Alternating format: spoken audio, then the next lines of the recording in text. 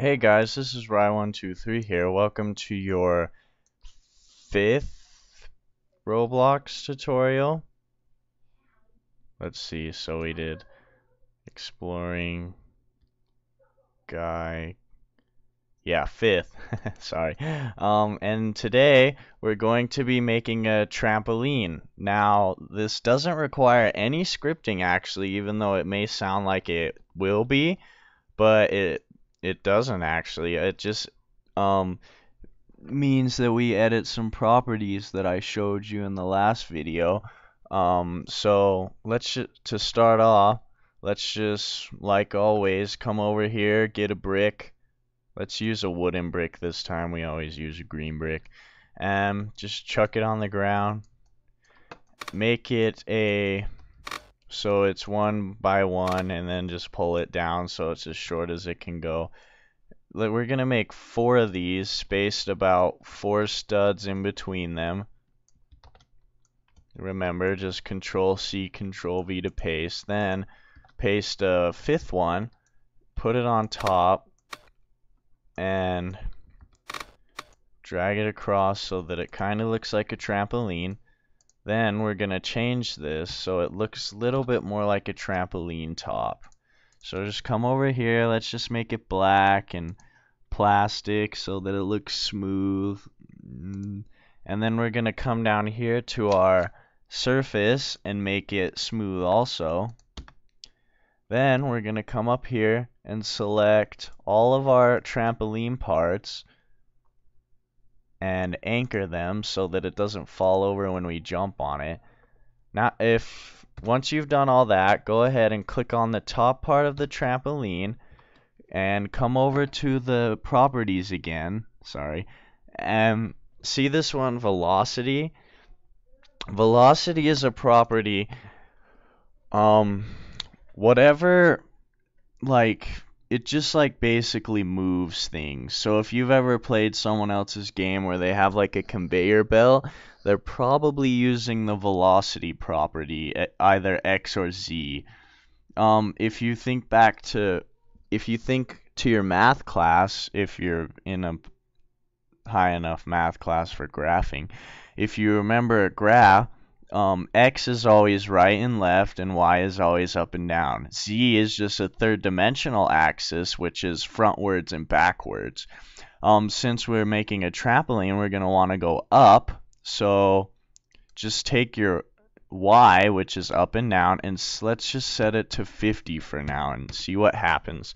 So we're going to come over here, remember, tools, test, play solo. Wait for our player to load. Taking a while because I'm recording. Yours shouldn't take this long unless you have a crappy computer. And just from last video, see, we can go through this. Told you it would work. And then, see, we made a trampoline. Just by editing some properties. It wasn't that hard. If you change let's just do it in here.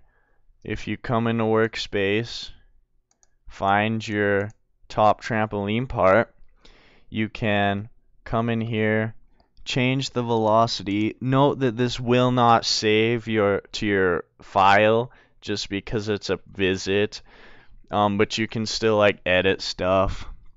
Let's change it to 100 and see what happens. Oops, wrong button. That's why I'm pushing shift. As you can see now, we jump a lot higher. And let's get really crazy here. Let's try Y set to 200. See what happens.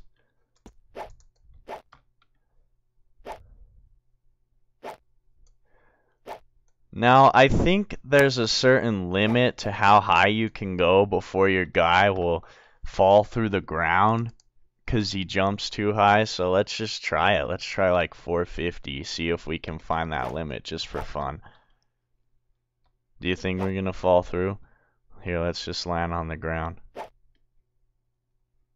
Oh, I guess not. Alright, fine. You want to play Hardball. Let's go 1000. Sorry, I'm just kind of having fun here.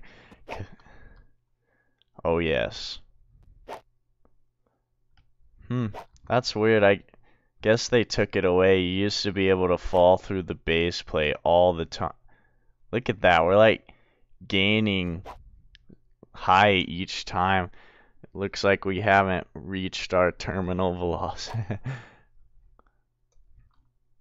I guess it's pretty high to jump off the map.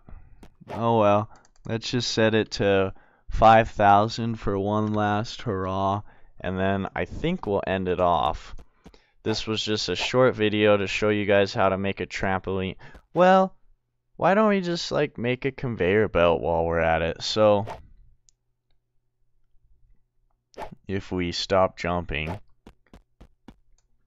there we go. Just come over here, set the, here, let me show you.